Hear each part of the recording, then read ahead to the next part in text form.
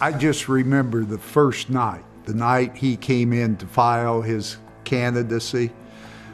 It was a totally unbelievable scene. Mike Riley was a young lawyer who had just joined the Bobby Kennedy for President campaign staff. His first job was to line up people to gather petition signatures to get Kennedy on the Indiana ballot.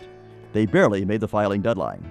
He was going to file in the State House. I'd made arrangements for them to stay open that night. And there were probably about 8,000 to 10,000 people around the State House.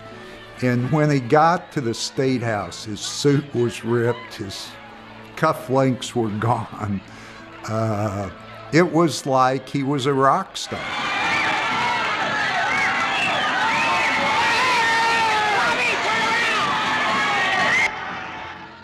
It was a charisma that transcended politics, but even his politics was different. Blunt, but sympathetic to people who didn't have the privileges he had. I don't think it's tolerable that young men and young women growing up in our great cities are not able to find jobs. He came from money, but money wasn't the most important thing to him. He wanted to see people treated decently and to have food and all of that education, and the same thing that Martin Luther King wanted. Dr. King headed to Memphis to intervene in a garbage worker strike just days after Kennedy arrived in Indiana.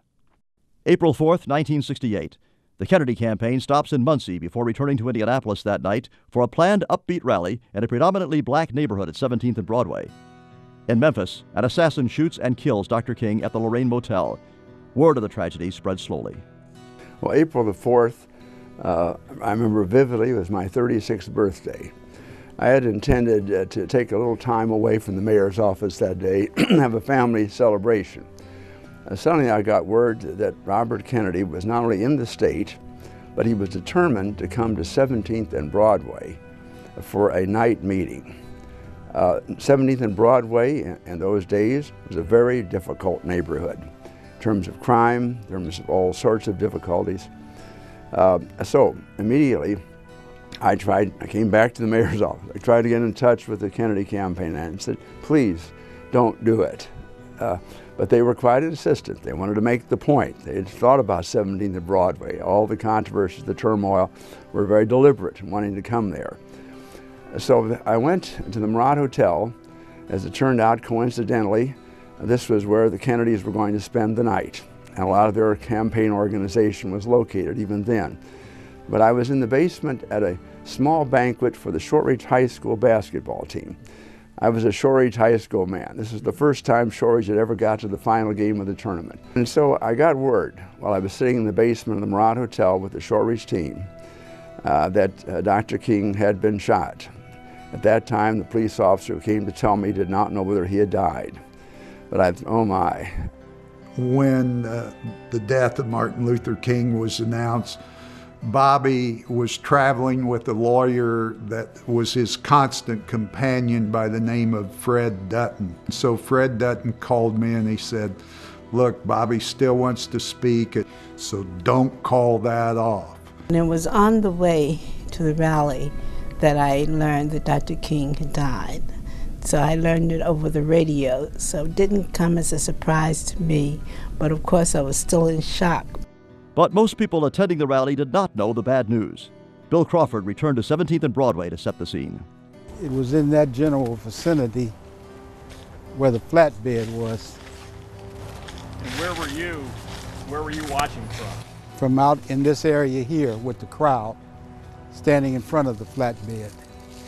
And it was a miserable night that night. Dreary and wet and cold. It's not like today where there's instant communication.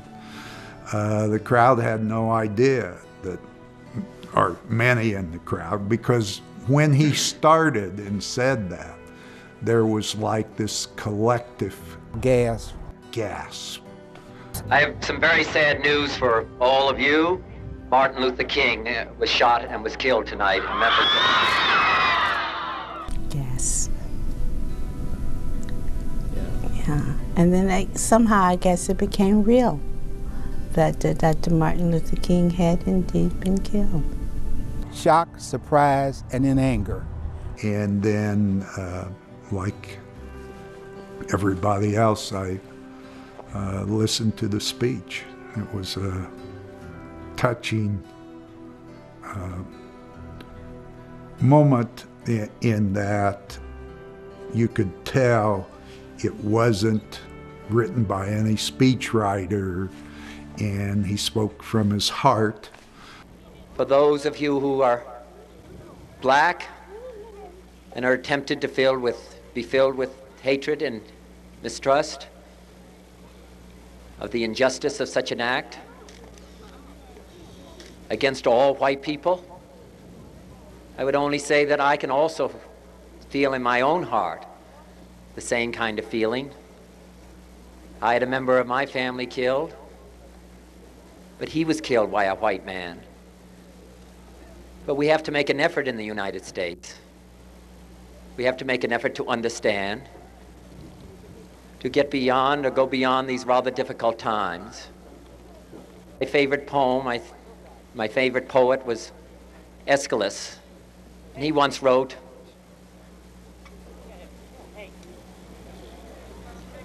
"Even in our sleep, pain which cannot forget falls drop by drop upon the heart, until in our own despair, against our will, comes wisdom through the awful grace of God." And the thing that really struck me the most was that oftentimes we think that people speak above us and that they have to lower their English language and everything, speak to minorities. He didn't do that.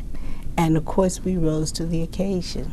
Well, we can make an effort, as Martin Luther King did, to understand and to comprehend and replace that violence, that stain of bloodshed that is spread across our land, with an effort to understand, compassion, and love, to tame the savageness of man and make gentle the life of this world. Let us dedicate ourselves to that and say a prayer for our country and for our people. Thank you very much.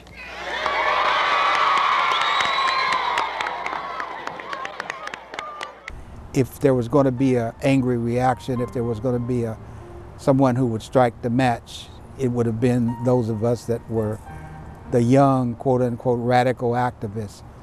And the tenor of his remarks, the sincerity of his remarks, dampen our anger. Fred Dutton said that's the first time that he had ever heard him say anything about his brother in public, about commenting on the fact that he had been assassinated. Obviously, there was no way that you could predict how things were going to come out. Robert Kennedy's speech, which has been shown for many, many years, a magnificent speech, not only under the circumstances, but under any circumstances. There were awful riots the night that Dr. King died. In Indianapolis, there wasn't the rioting, the looting. People were really torn up about it. It was a horrible thing, and yet they lived it the way Dr. King would have liked for it to be lived. The stars were aligned, and we believe that God's hand was in it that night.